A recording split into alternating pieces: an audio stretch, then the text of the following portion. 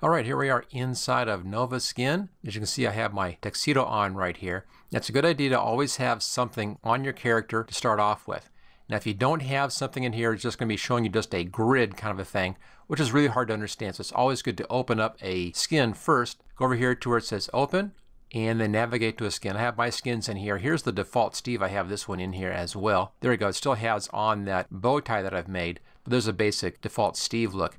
Let me show you where you can find the default Steve look if you don't have another skin available. Okay, let's go back to the desktop.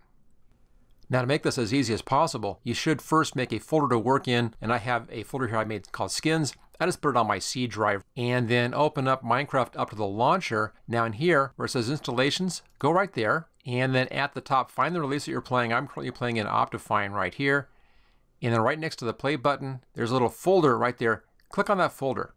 And this takes you into the Minecraft folder. So in here, come down where it says versions. Let me just bring that up here a little bit. There we go. Go inside of versions, find the version that you're currently playing, or just find the latest version. Again, I'm in Optifine 1.16.5 right here. There's a regular 1.16.5. For this, either one works. It doesn't matter. Let's just go into the regular 1.16.5, open this up. And in here, you'll be seeing two files, one that's called .jar and one that's called .json. If you don't see that extension, the .jar and the .json, then go up to View and go over here where it says File Name Extensions and put a check right there. You'll then see that extension. We want to get that .jar file over here into our new working folder. Let me bring that working folder back up again. There it is. And then just take this jar file, holding down the right mouse button, drag it over here, and choose copy. Okay, I'm now done with this for right now. Let's just get this out of the way. Now here, you can open this up if you have WinRAR or a 7-zip or a program like that. If you don't have one of those things, it's easy to open this up just using the built-in Windows Zip app. Just click on the title here,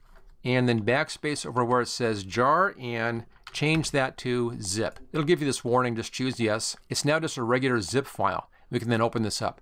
Now what I'll do is I'm going to right click on this, and I'm going to choose open in new window, and then in here, go into where it says assets, and then into Minecraft, and then down here into textures, and then in here, come right here where it says entity, go inside of entity, and then scroll way down towards the bottom, and way down here it says steve.png. Just right drag that over here and copy.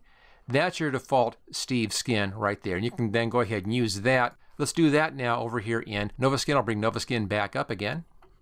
Here we go. So let's go over here to open, and there it is. There's that Steve file that we just found. I'll use that one, choose open. There we go, and I'll hide that one on the bottom. Okay, so there's our default skin. Now this is the classic part of using Novaskin. Now Novaskin is a very feature-rich, kind of a complex program. So I'll do this basic skin here, and then I'll get into more videos later showing more of what you can do inside of Novaskin, and it's just amazing when you get into building full resource packs here in this program. But for right now, let's just stick with doing just a skin. Okay, so I have our character right here. Notice if you click over here and just kind of drag around, you can move your skin around and see the whole bit here, the bottom and the top, the whole thing. On the right hand side, we have different layers. You can add in layers. I'm going to go up here to this top layer. I'm going to remove that and this, or remove that. Those are the previous two ones that we had in here. This is now just that one Steve. Notice if you roll over this, you see kind of a grid work pattern and a little pencil thing. And that allows you to paint using that pencil color. Now across the bottom down here, here's your tools right down in here. Left hand side, this is a color and then line, color, and then a rectangle, and then a color, and then a circle or an ellipse, and then a color and color and color. And here's kind of a skin color. And we have a fill, which uses that color. And then over here, there's an eraser. And here you can copy and paste from a previous part of your image. This gives you different color palettes to work with and a color picker. You can actually pick a color in here. Now the way all these things work is you can change your colors on these. Click on that one and then choose any color you want right here. So this one is a color, and then the line tool, which allows you to make lines. The rectangle right here allows you to make rectangles. And if you want to change that, notice we have a kind of a gradient in there. That's using this color and that color. If you want to change the gradient, just change this color and change that color. Click over here. Just make this more of a light blue. There we go. And let's make this one a bit of a darker blue. I'll just bring this down here a bit. There we go, darker blue. So now I have a light blue to dark blue gradient, and I'll just pull it in like that. And there we go, light blue to dark blue gradient. Now if you hit the Control Z keyboard shortcut, it undoes the last thing you did. So that's an easy undo, just Control Z. The ellipse draws a basic circle. Again, it uses two colors, the colors on the two sides of it. Right now we have that dark blue we did, and there's a black in here. And let's just draw in that. There we go, kind of a circular shape. Not a bad pattern here for a shirt. Again, notice how it's using the black from one side and the blue from the other side to make that shape. And then a yellow color in here. This color is kind of a flesh tone or skin color. You can adjust that value right over here. And then your fill is going to be using whatever color is in here. So you have these different tools like the fill, the ellipse, the rectangle, and the line. They all use the colors to the sides of them. So you have several color pencils basically, and then these other tools. We now have our basic drawing in here. Now you can draw on 2 levels with these skins in here inside of Novaskin. And looking right down here, notice we have our different parts. The top one up here, this is the head. If I click on this once more, the head is hidden. Click it again, and I see the head, and if I roll over that, kind of a halo almost, this extra layer in here, you can actually paint on 2 layers. This for the head is called the hat. And I can put a hat on top of my Steve character if I wanted to do that right in here. Down below that, this is the body area. Click once it goes away, click a second time, it comes back in with that overlay. When I had my bow tie on my tux, I put the bow tie on the overlay and click it again, and you're back just to the regular skin. These just cycle through. First click is nothing. Second click is the part plus the overlay. Third click is just the part. And the reason why you want to hide the parts is you can do things like paint inside of that arm, inside of that arm. Want to paint on the bottoms of the arms, just rotate around. There's the bottoms in there. If I wanted to paint on the inside of the legs, I'll have to hide one of the legs. Just click on the leg down here. That is now hidden. I can then rotate over here and do this inside leg. Let's just bring that back up again and then hide the other side. And I can then paint the inside of that leg. So make sure you get those insides as well. Okay, let's now do a little bit of fun in here. We'll do a bit of just basic painting on this. We already have something happening in there. And let's put a stripe in here on top on this overlay. We have kind of a blue and dark color in here. Let's do a bright stripe. I'll change our first color. We'll use that line tool. Let's go here to a bright green. There we go. And I'll use the line tool. Now let's make a line just like that. Notice I was using the line here from the color here and the color over there. If you want a solid color line, just make both of these colors the same thing. And I'll put in a couple of these lines in here. I'll put one right down here. And I'm putting these on the overlay, not on the actual skin. There we go. If I wanted to hide those and not use those, I can just do that just by clicking off on that so I'm not seeing that overlay. It will then save this part of the skin and not have that overlay part. If I want to see the overlay, make sure the overlay is showing like that, and then I'll see that part.